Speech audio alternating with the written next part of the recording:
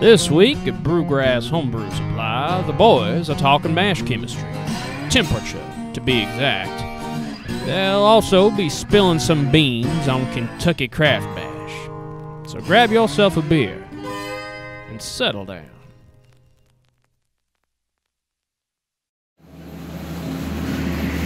Hot work. Yeah, we're brewing one of our favorite beers here, the High Horse IPA. Just a quality drinking beer. Something we will make a keg of, and it's gonna be gone by this time next month, basically. Hoppy, West Coast, nice little bite, cluster hops to bitter it. Basically, I don't even think we repeat on the flame out hops. It's just a little bit of everything. It's like some Centennial, some Citra, some Amarillo, some Mosaic. So yeah, it's a damn good beer. And just that really nice grain bill where it's not too malty. There's no crystal malt in there. And that's one important thing that we also want to talk about is just, you know, we were heating up the water here. We accidentally overshot by a few degrees. That was my bad. Yeah, our target mash temp. But it happens from time to time. It happens. So we just, you know, cut the heat and we were waiting a little bit for that to cool off. And I just, you know, that it occurred to me that that's something, you know, we're asked about quite frequently. So, John, maybe if you could explain to us a little bit why it's so important, what temperature that you start to steep your grain at, or otherwise called mash the grain, mash in. So really, it's kind of like, we're doing a partial mash brew here, so it's not as important as long as you're not getting over like 170 degrees. That's the #1 number to keep in your mind, especially just, you know, when you're starting out, because if you get over 170, in addition to dissolving all the sugars and the enzymes, you're gonna start to pull tannins out of the grain husks, which just like, I don't know, if you've ever like steeped black tea too long, or just gotten it too hot, it kind of just tastes like astringent. 170 degrees is when you're gonna start pulling those flavors out. So that's the #1 thing to remember. So that's like way too hot. To avoid that. Ideally, you know, most recipes will tell you to mash or steep the grains at 150 to 155. Sometimes you'll see them upper and lower from there. And I guess really what you're trying to do by targeting that specific temperature is control how the starches get converted over into simple sugars, or rather what enzymes, I should get the props that we use during our classes, which enzymes that are also present inside of these grains do most of the work converting the big long starch molecules down into smaller chunks of fermentable sugar. If you're steeping a little bit warmer, so if the temperature of your like mash or if the temperature of your pot is, you know, let's say between like 154 and 157 to maybe 158, you're really going to be favoring what they call alpha amylase enzymes. And if you do favor alpha amylase enzymes, what's going to happen when they are breaking that starch up, these guys are going around chopping all those starches up into sugars. Alpha amylase are extremely effective and quick at breaking stuff down, but they're not very methodical. So what that's gonna do is kind of just break down big pieces of starch into just kind of big, awkward chunks of sugar. Some of it will be fermentable, which basically means that they'll be small enough chunks for a yeast to fit inside of their mouths and turn into alcohol. But some of the chunks are going to be left over so big that it's going to be too complex of a sugar for a yeast to metabolize or to ferment, which is going to result in more unfermentable stuff in your beer, i.e. a sweeter final product. Or we had a customer recently who couldn't figure out why their beers just on a consistent basis weren't attenuating all the way. We went through everything, yeast management, the pitch rate, the fermentation temp. Finally, we figured out that he was steeping his grains consistently at like 160 degrees, which basically meant he had a lot of unfermentability left inside of his wort.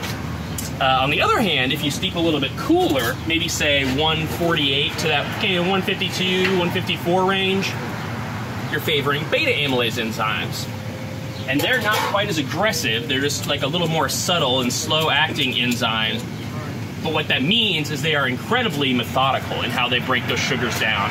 So they kind of start nibbling on the end. These terms are all obviously kind of metaphors that don't really apply to them, but it at least helps me think about it.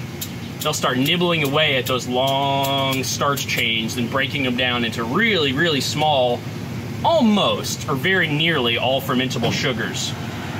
what that's going to result in is the yeast being able to eat up basically everything that was inside of that, producing a very dry or a very crisp and clean or a very low final gravity, very well attenuated beer. The 152 to kind of 155 range, that is a temperature where both of these guys can play very well together. So you'll get a lot of this stuff breaking down. You'll get a lot of this stuff coming back and cleaning up. Okay. So that makes sense. If you want a medium bodied beer, not too dry, you remember the, like, what is it, 3 Bears or whatever? Like, sure, yeah. Yeah, that Goldilocks. Goldilocks zone, yeah, if you will. Is like in space where the aliens are going to live. Yeah. So, like, yeah, that's the Goldilocks zone where everything can kind of cohabitate and work together. And, you know, you'll have a little bit of sweetness. It's not going to be so bone dry that there's no malt flavor left.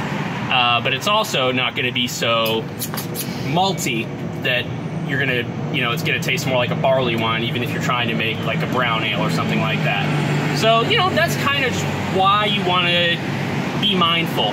And again, it's not so important on a partial mash scale like we're doing here. But if you practice doing that on a partial mash scale and just really dialing in that mash temperature, when you are going bigger to like brew in a bag, or if you're just going to like a full, you know, multi-tiered mash system or whatever, or if you have ambitions of starting your own brewery one day, that's like, I think, one of the best things to really focus on, because especially in an all-grain batch, the fluctuation of 4 or 5 degrees, you know, you could produce the exact same beer mashed a few degrees apart and they would come out not night and day, but noticeably different.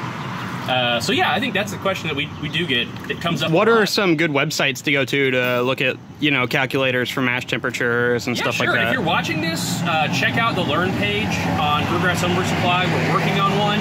But if you go there and there's nothing there yet, I use a website called brew365.com. You click on a little button on the side called Mash Calculator or Water Calculator, and it gives you like a little set of variables you can plug in. It tells you how hot to kind of heat up your water to. Yeah. So when you mix it with your grains, it ends up right at the mash temperature that you want. Makes it real easy that way. Yeah, exactly.